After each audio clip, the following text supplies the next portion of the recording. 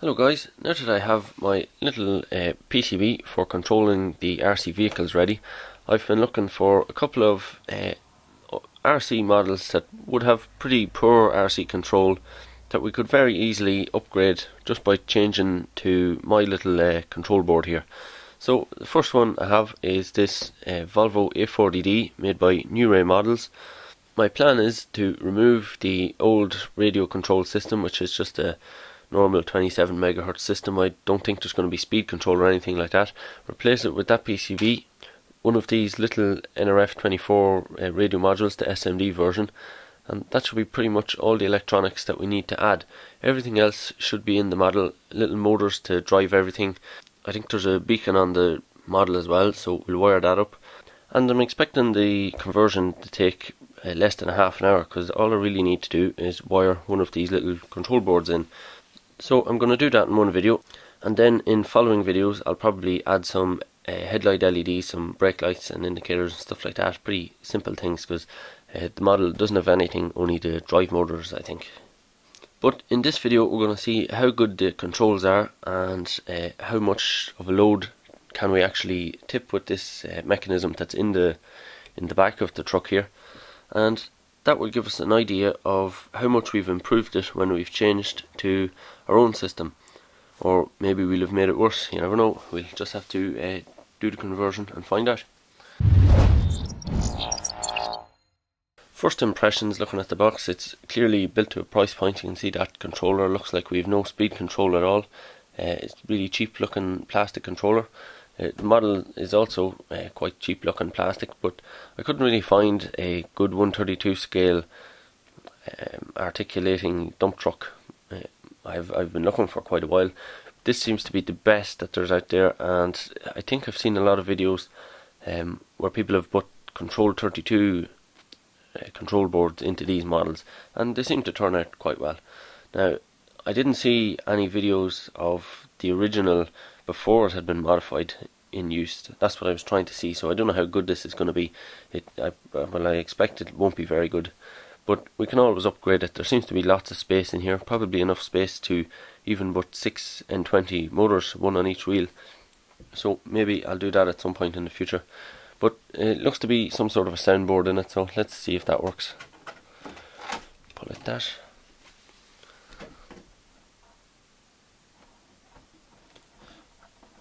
No, that's not working. So let's take the model out of the box and see if we can get it working. Okay, here it is out of the box. It was clearly in there for a long time. The batteries for the controller, some of the acid had leaked out of one of those, so that probably means this was pretty old stock. This. All that was wrong with the sound was the on-off switch had slid down a little, so it had turned itself off. But I'll hit the buttons now and show you what it sounds like. It's pretty rubbish. So obviously that puts down the trailer, and it seems to end every sound with a noise like the air compressor kind of releasing.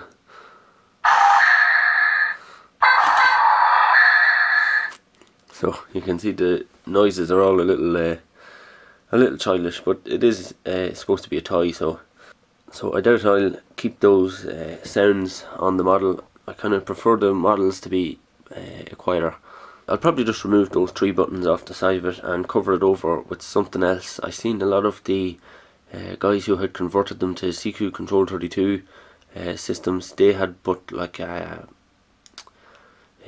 looked like a kind of an exhaust pipe or some sort of silencer thing on the side of the model here, so it just kind of come up and covered over those holes. So that's probably what I'll do. I'd imagine these are just straight to a PCB, these buttons, and we'll be throwing the PCB away anyway. So let's see how this thing controls. I'm not expecting any proportional control at all. I'd imagine it'll just be push forward and the motor takes off. So let's have a look. I think this will be the bed of the truck there. Yeah, it's just a switch, and all that noise goes on the whole time. So let's see if there's a limit switch on the bottom.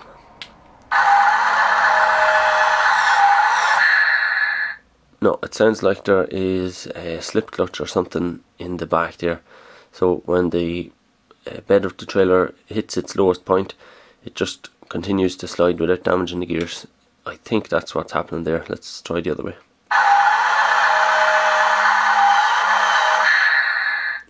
Yeah, something like that is happening there. So that might mean that we can only dump a limited weight of cargo, or the bed just won't lift because it'll think that it's reached the upper limit of the tip there. So that could be a bit of a limiting thing. The steering is also just a motor by the look of things, so you turn the steering wheel, which flicks a switch. It's not proportional again, so you flick the switch and the motor just starts pushing the model to one side or the other.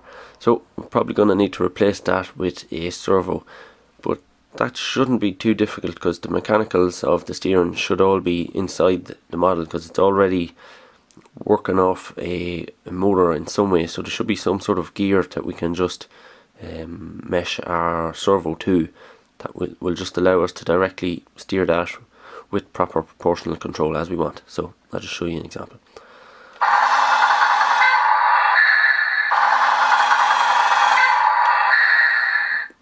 And it seems to be the same idea. It just, the motor pushes until it hits the physical limit, and then some sort of slip clutch prevents it from going the rest of the way. The last thing to look at then is the drive motor, and obviously again it's just going to be no proportional control. It's just going to be the motor going full speed.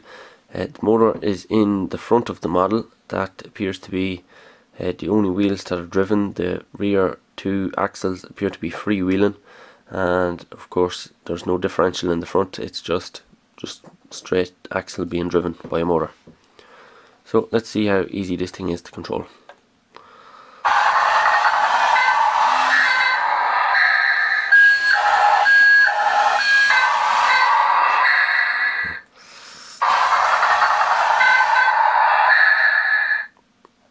Okay, it appears to be pretty much impossible to control. The steering is really slow. You're turning the steering axle there, but nothing seems to happen for ages. So that's obviously not going to work for us. The lack of speed control also isn't very good, because it's taken off too fast too fast to control really. So that obviously wouldn't work. So those kind of things don't really matter. Once we change it to my control board, we will have the proportional control. It's already there in the program for that board, so all I'm doing is just wiring in the motors of this model, so it's just going to work straight away, no problems. And I'm definitely getting rid of the engine noise and the reversing noise. That is really annoying. So what about the scale? If we take a look at it here beside the PC400, this is a 132 scale model excavator, and the truck looks quite big beside it.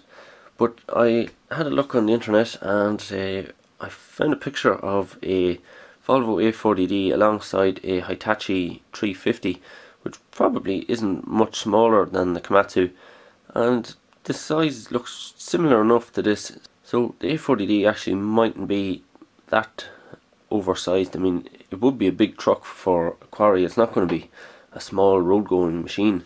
It's intended to be used off the public roads in a quarry, so you would expect it to be a very big machine. So it's hard to say for sure, but I'd say even though it is very big compared to most of my models, it probably is reasonably accurate scale wise. But again, this isn't intended to be a high detail model. This was only ever really intended to be a child's toy, so you know, it's accurate enough for what it needed to be. Okay, let's see, can I climb this small hill with no load?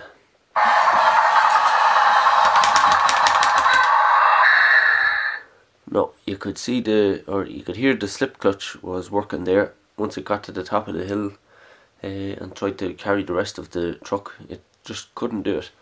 So we're probably going to have to replace the drive motors in this. We'll see, do we have enough control to get manoeuvred around to this straight section of road here.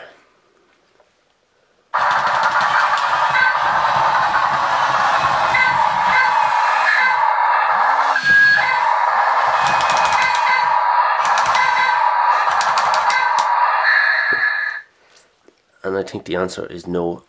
All that seems to be happening is the slip clutch is going on the drive wheels all the time.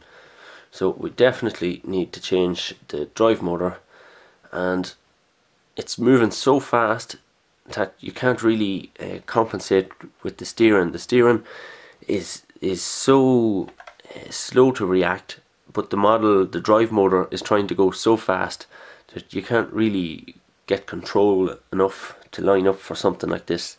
It was probably really only ever intended to drive around maybe a sitting room floor or something. It was never really intended to need this kind of control.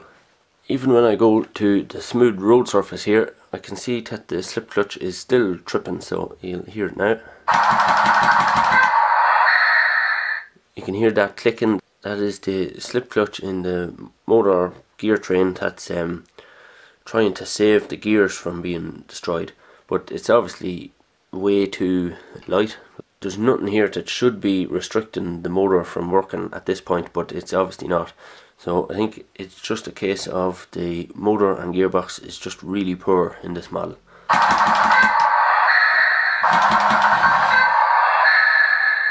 So let's try from here.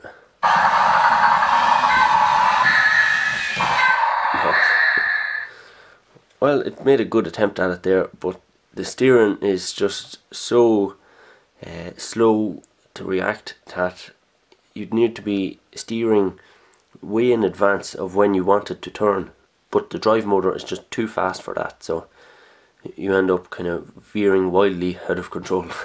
Here's the first test of the tipping capacity. This is about half full, I suppose. Let's see if it can even dump this.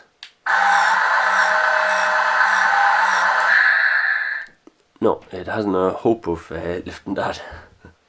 So it looks like pretty much all of the drive motors and gear trains will need to be replaced, which is no real shock really. When I was watching the Control 32 videos, they did appear to have replaced pretty much everything themselves, so I was kind of expecting that.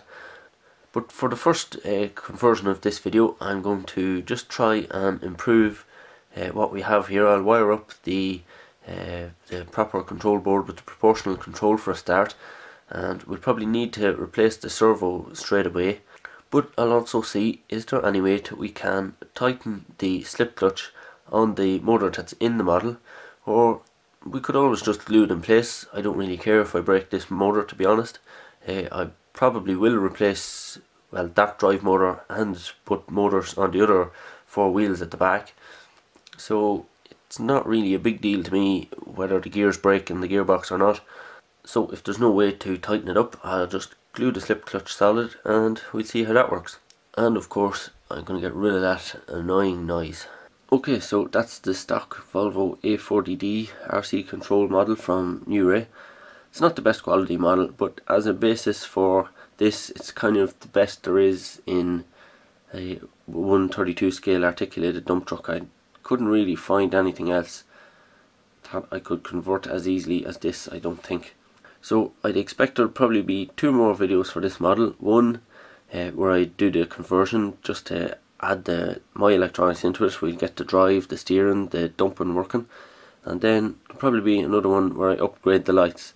After that, once I've had time to assess how well it performs really, then I might want to add other things. I might want to improve the drive wheels. Maybe I'll make it 6x6 wheel drive, but we'll just have to see how it goes first. So make sure and keep an eye on the channel for the follow-up videos to this build. And if you like it, make sure and hit the thumbs up, and any comments or suggestions let me know below the video. And I think that's pretty much everything, so thanks very much for watching.